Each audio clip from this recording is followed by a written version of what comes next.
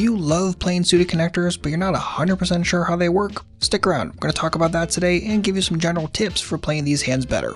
Let's get started. Good morning, how are we doing today? My name is James Sweeney, aka SplitSuit, and today we're going to continue a series that I started a long time ago. And I mean a long time ago. And if you've been following this channel for over a decade, you may have actually seen a video with this exact title and concept that was taken down by YouTube for a link in the description box to a poker site. Great job, YouTube. And if this video doesn't get at least as many views as that video, I'm gonna be pretty angry. But all joking aside, let's start talking about suited connectors. Now, most people just love playing suited connectors, and I think it's because they really are just this gigantic ball of potential. They can catch a billion different kinds of draws, the pairs can improve to things like two pair or trips later on in the hand. There's just a lot of potential with these types of hands, and as such, people tend to play them a lot pre-flop, but they don't really fully understand how they tend to do post-flop. And that's what I want to cover today, as well as give you some general tips for playing these hands better. So the first thing to understand is that there is a large spectrum in suited connectors and kind of the way that they tend to function. The very low side of the suited connector spectrum, like 4-3 suited, is going to be very different than a hand like Queen-Jack suited. And that's very, very important to understand. So let's start by looking at how different suited connectors hit flops using a tool called Flopzilla. And let's start by exploring a low suited connector first. Let's just say 5-4 suited and see how things actually factor out. And this is across all flops. So you notice if we look at smashes, and that's being kind of two pair better, flopped flushes, all that kind of fun stuff, you notice that that's happening roughly 5.5% of the time. If we go in and we look also at how often it's hitting kind of single pair hands, so that's going to be mostly third pair and some middle pair, that's happening roughly 29% of the time. And if we go in and we look at how often it's catching draws, open and straight draws and flush draws, coming in around 19.3. If we include gut shots, both one card and two carders, we're up to roughly 34%. And that's not exactly fair because there is some overlap happening in the draw and also pair, right? It's possible that 5-4 suited catches something like bottom pair on a board where it also has a flush draw.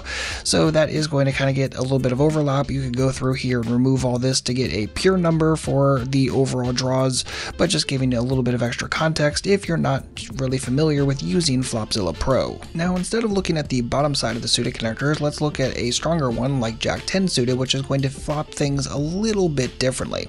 So if we go in and we look at these smashes, so again, the two pair or better, that's roughly around the same, right? 5.6% I believe is the exact same. But when we start looking at things like top pair, middle pair, or just general single pairs, we notice, yes, it's still close, roughly 29%, but notice the very, very big difference, right? The 5-4 suited was barely catching any top pair, was mostly between middle and third, versus this Jack 10 is flopping a lot of top pair and middle pair. Very little is going to be the third pair side of things. And when we go in and we add in the draws as well, especially with the gut shots, roughly the exact same numbers. So the big thing that's changing here isn't so much the frequency of hits versus misses, but rather the density of how those pairs are functioning. Again, more top and middle when you have these higher suited connectors, which should make a lot of sense. So while both sides of the suited connector spectrum are flopping draws at roughly the same frequencies, it's really important to think about future streets. If you have something like 5-4 suited, it's less likely to be able to hit valuable pairs on future streets, say it's a King 7-6 board, whereas it's more likely when you have something like Jack 10 suited on 9-4-3 with a flush draw that you can catch a single pair later that can be valuable and win more often at showdown. So keep in mind that in general, it's better to have higher cards that can catch winnable hands later, even when you just have gut shots early on, than it is to have nothing. So I would much prefer to have Jack 10 rather than 5-4, even on a board of 8-7 deuce. Both of them have gut shots, but I'd much prefer having the gut shot in overs as opposed to the gut shot in unders. Now with all that said, I want to leave you with some general tips for playing suited connectors better. First and foremost is to raise with these hands a decent chunk of the time pre-flop, especially when you're RFIing. Sometimes with isolating, sometimes the lower ones do a little bit better limping behind, but especially when it comes to open raising, these are oftentimes going to be included. If you look through something like the GTO Ranges app from Red Chip Poker, poker. In both the 6-max and the full ring configuration, these suited connectors tend to be involved even from under the gun. Of course, a higher preference towards the higher suited connectors as opposed to the lower ones, but that shouldn't be too shocking based upon everything we've talked about so far. Tip number 2 is to remember that these hands do much better in position post-flop. So even when you're thinking about pre-flop, what do you want to play, in position with these hands is going to be much better. It's more easy to decide when to float, when to semi-bluff raise, when to value bet thinly, when to check behind and take draws for cheap. You just can do way more of those kind of things in position as opposed to out of position. So post-flop is just far too complex to surmise it into a single video, especially just a single quick tip. But if you are looking to work on these kind of things, especially with suited connectors post-flop, I would highly suggest checking out my Postflop workbook. The Postflop workbook is going to guide you through plenty of technical exercises with suited connectors and also lots of other hands as well to help you work through these sorts of things. Understand when you can value bet, what your opponent's ranges likely are, how often your opponent's likely folding or not folding, help you decide what to do with marginal pairs on the river, all of that sort of fun stuff. SplitSuit.com/postflop to learn more, and there's a complete answer key and also complete companion course that comes along with it.